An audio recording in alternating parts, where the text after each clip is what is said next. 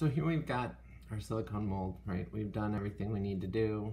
The rubber is cured, and we can pull the rubber band off, right? The silicone, however, is bonded to the glass, and you could use acrylic or polycarbonate plates instead of glass, but when you have glass, one thing you want to be aware of is you're not just going to pull straight apart. That's going to put a lot of force on your hands. It's going to give a high likelihood that the glass breaks, and if the glass breaks, you have rubber and something sharp. You have a high chance of cutting yourself as well as cutting the rubber. So what works best is actually if you just rotate your glass plate just slightly, and the whole thing will peel off. So then we'll do this again from the side so you can see what's happening. So I'm just applying torque, and it breaks loose. So once you have your two glass plates off, it's pretty easy to remove your part.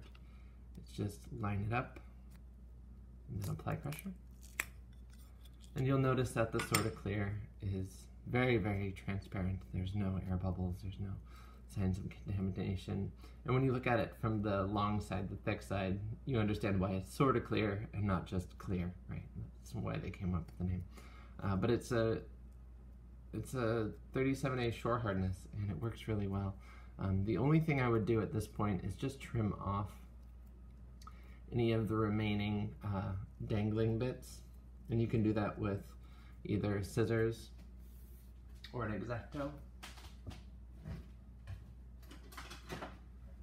I found with silicone, what works best is scissors, just because it gives you a better way to approach what you're trying to do. It gives you a uniform cut. If you don't have a receiving surface to stab or puncture through, it's a little tricky to get that uniform, so the scissors getting off the extra debris is more than enough, and then we'll switch to a specific type of cutter to demold our part.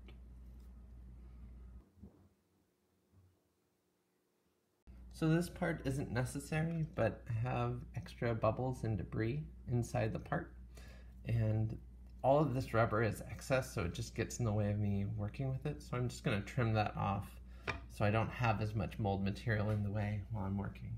And I'm just trimming with a kitchen knife, and it's important to just do a single pull stroke and then line up the kitchen knife in the same location each time. And so as you do that, you'll get this fine, clean separation, right?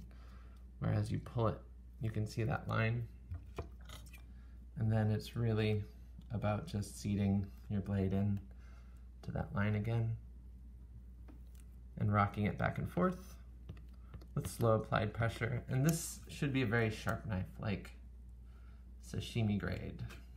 And then you'll get a pretty clean line, and then from there, anytime you're going to rotate it or turn it, you don't have to worry about excessive debris.